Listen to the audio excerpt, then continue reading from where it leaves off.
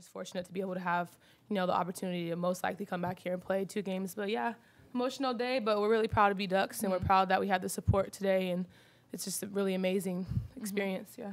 Yeah, it was so much fun. I mean, today was a lot of fun. Everyone contributed to the game. We won, and it was just so cool to see everyone's families out here and so much love. And, yeah, it was just really cool. But now we got to get in of Pac-12, and now we got to have our eyes on the business. Yeah. Satou, Kelly was just mentioning how last year you guys were kind of limping into the postseason just because of the lack of depth and some injuries. Does it feel completely different this year with the depth and the 16-game winning streak? Yeah, it does. I mean, you can't win this whole thing with just 5 players. So we know that we rely on our bench players so much, and they really give us everything, and they contribute every game. So we're not beat up. We can go and practice with full energy and full power. We couldn't do that last year. So, yeah, we're really fortunate this year. Everyone is healthy, and we're just really going full head of steam into postseason, yeah. Is your ankle okay? Yeah. Yeah. Was that a scare at all? Did you know, like, shortly after it was not going to be a big thing? As soon as I was on the bench, I was fine. Yeah. Minyon, what's it like for you? You know, the regular season's wrapped up now, to know that there's still so much basketball to play yet with this team.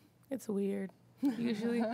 Usually right now I'll be kissing my family and saying thank you for the season. You know, I would have promised 1 to 2 games, 3 maybe in Pac-12 tournament if we upset, and now it's like, nothing's guaranteed, but, we obviously have more to come, and it's really amazing. Usually I'm beat up, and, like, Coach has been preserving our bodies throughout the whole year because we have a bench. We have a deeper bench this year, and that's going to take us further in the tournament. So just a blessing to be in this position. It's really weird. Like I said, I've never been to the NCAA tournament, so to be up to the top of the NCAA tournament my first time is really crazy, but it's amazing, yeah. You kind of reflect on this a little bit out on the court, but and without any disrespect to SC, but to be celebrating your senior day with 12,000 people here watching and cheering you on. Yeah.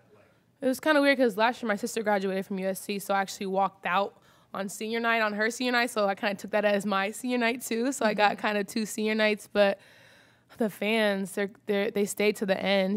Most most fans would leave when we're up by 30, but they stayed and they supported us like they've been doing all season long, and like they've been doing all these years that Satou's been here, and Sabrina and Ruthie. So it's really crazy. It's amazing to be able to look around and just give thanks to them and say there's more to come, and we still have a couple more games at home and in Portland, so we need their support.